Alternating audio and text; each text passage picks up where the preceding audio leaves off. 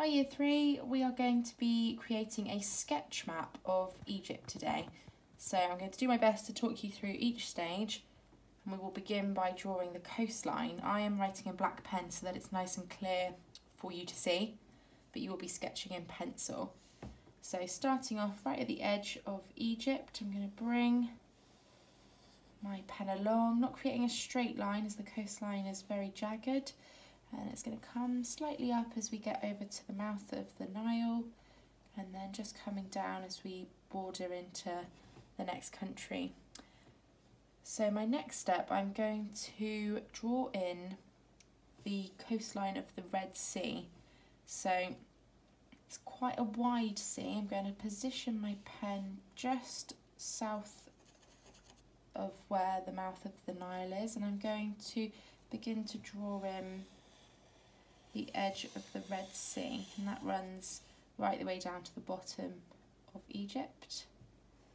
And again, just going to bring it back up, and it's just going to come off of the page as it does go into Saudi Arabia as well. So there is our Red Sea. Now I'm going to draw in the River Nile. So I'm going to first of all start by putting in the outside tributaries of the Nile. Okay, so putting in that first of all, and then we're going to take the winding slope down to the south of Egypt with the Nile. So I am going to gently bend off to the left, coming back round, there's a loop part way down, and then it keeps heading right down into the south of Egypt because it also continues into Sudan.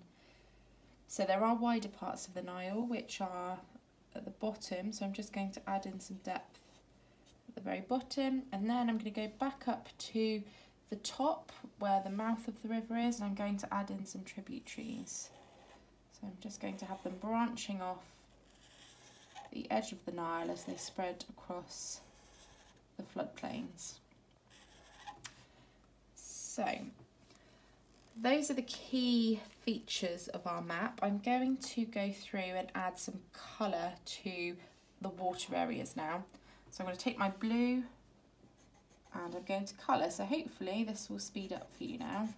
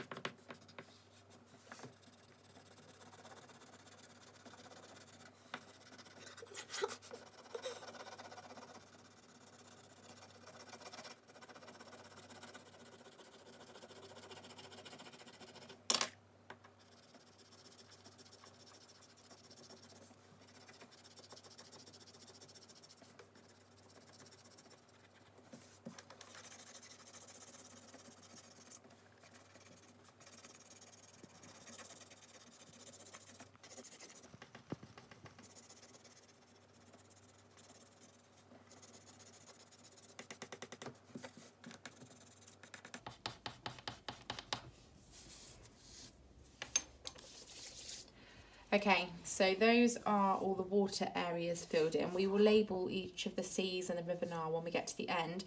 I'm now going to add on some particularly green areas. So we know that the land was more fertile around the Nile, so I'm going to be shading in around the tributaries and around the edges of the Nile some green land to show that there was farming around there. So I'm going to speed it up again.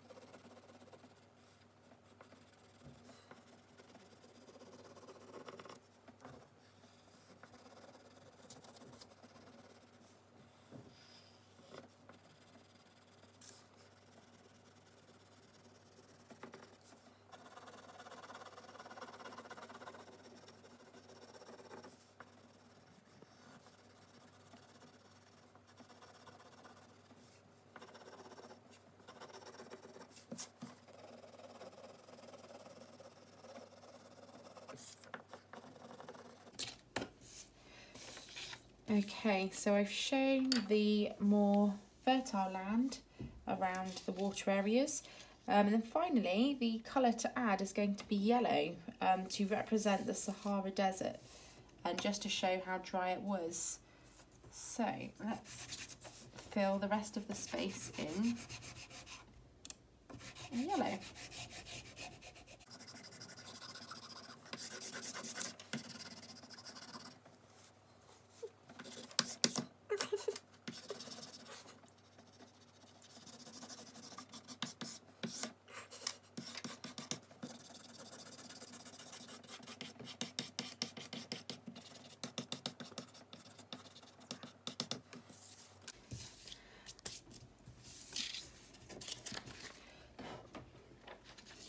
Okay, so we have now coloured in the basis of our map.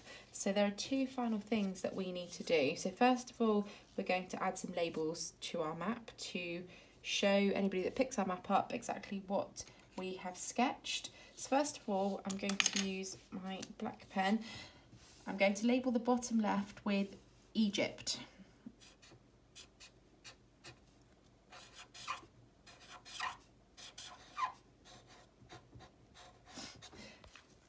Find a different pen. Let's try this one.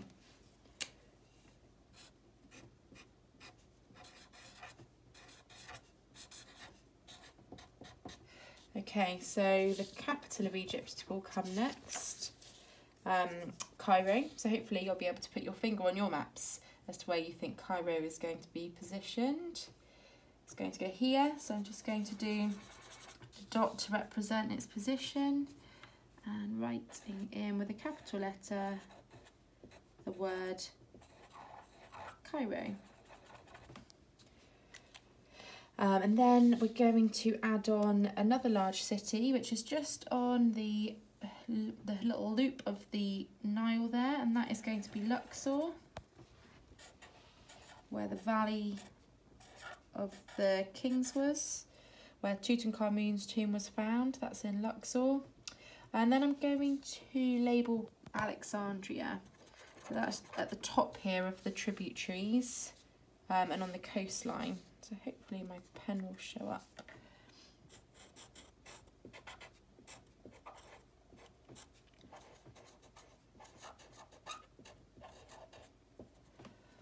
Okay, so we have got, a couple more labels at the bottom. Hopefully some of you can remember from last lesson what it was called that was built in the middle of the Nile to cut the water, to cut the Nile in half. It was the Aswan Dam. So I'm going to put that on our map here. And then we've just got to label our seas. So the sea that splits Europe and Africa is the Mediterranean Sea.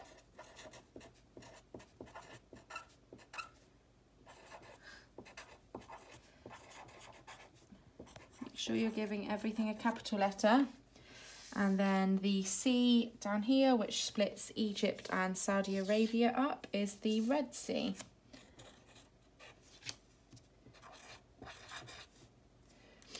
Trying to pop in.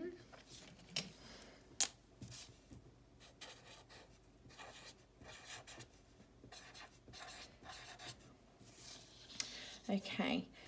Now what you might like to do finally, if you've got a little bit of time, is to add on some of those key features that we know are in Cairo and Giza. So you could, as we've practiced so much drawing our 3D pyramids, you might like to draw those on. Mrs. Raymond's not so good at drawing 3D pyramids by the looks of it.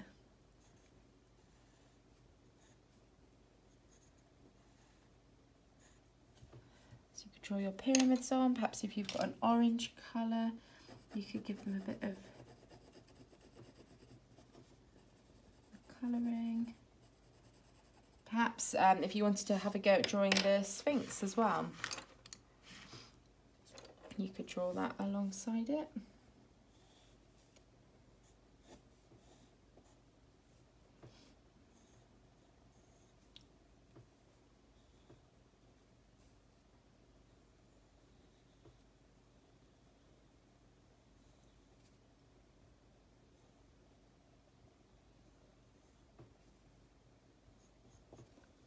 I'm going to add a little bit of colouring to that.